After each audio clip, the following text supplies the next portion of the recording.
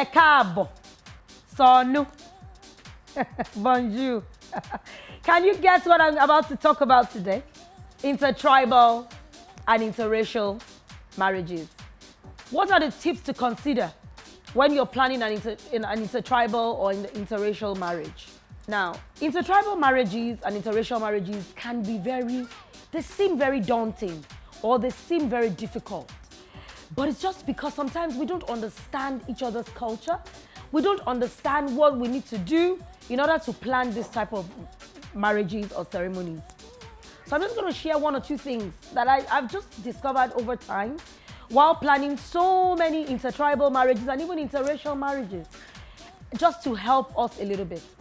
The first thing is to understand the culture. I will let you know that you need to sit down with your parents, your families, the elders in the family, and explain to them about the culture in each tribe or in each race. What are the taboos? What do they like? What don't they like? What is the good? What is the bad? In some cultures, for example, snails are a delicacy. But in some cultures, they're a big no-no. It's good to understand and know this. Our parents, the elders, as I say, are usually very afraid. Sit down with them, explain to them, let them understand. When they do, tell them that they need not be judgmental. They should be fair. They should have an open mind. That is one of the things that you need to consider when planning an intertribal, interracial marriage. Another way is to ensure that you sit and look at how you can compromise on some items. Now, what do I mean? For example, in the Igbo culture, the groom pays for the wedding. And in the Yoruba culture, the bride pays for the wedding. Now, you can imagine if an Igbo groom and a Yoruba bride were getting married in the Nigerian context. So it's very good actually to sit down, look at ways that you can compromise, look at ways that you can actually imbibe the culture, imbibe elements of this culture.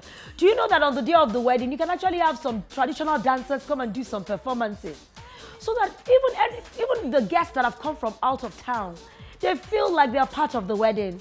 You can take aspects of each culture that you love and imbibe it, and it fuels your personality.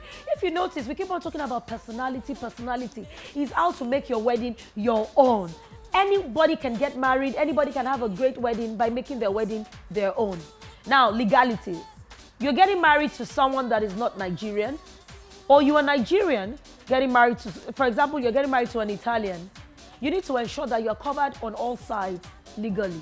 Whether you're getting married in their country, whether you're getting married in your country, you need to ensure that you are both covered.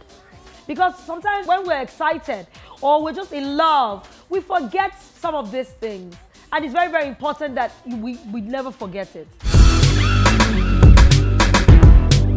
Another thing to consider is your wardrobe. What are you going to wear? What's the groom going to wear? What's the bride going to wear? Are you going to wear his culture, or are you going to wear your culture? So for example, if in the tradition of the groom, you have to dress in a particular way. Imagine if you were an ethnic bride in the Nigerian environment. So it's always good to understand what both of you would wear on the day. For example, where we've done weddings where the groom is ethnic, the bride is Yoruba. The bride obviously will come out in the Nigerian culture now, will come out wearing a Yoruba outfit first, and then the groom will wear his ethnic outfit. And then the bride will change to the ethnic outfit in order to say that I've come home to you, I'm married to you, and now we are now one. And then they can both decide to actually now wear another outfit. So you need to understand the culture. You need to ensure that you have an open mind. To summarize, and in order for us to be able to see some of these things I've said, one, it's all about you. It's about you, it's about your family, it's about what you want. Sit with your parents. The customs, the culture, the traditions are very important to each family. So be someone that has an open mind, that is ready to embrace the culture, embrace the good and even the bad, you know, because even in your culture you have the bad, don't forget. So there's no culture that is perfect. And then of course, when it's even an interracial wedding, an interracial one. That is, you are leaving your country to go to another country. Your parents sometimes can be afraid. But once they understand about each of these cultures, they don't get afraid anymore. So don't forget compromise, don't forget understanding, don't forget prioritize, don't forget embracing. Thanks for watching. Catch you on another episode of Funke Says. Ciao.